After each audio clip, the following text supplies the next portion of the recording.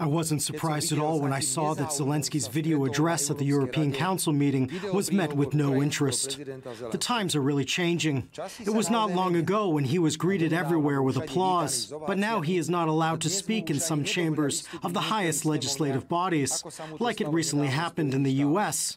And at the EU session on Ukraine, I could feel terrible fatigue of everyone.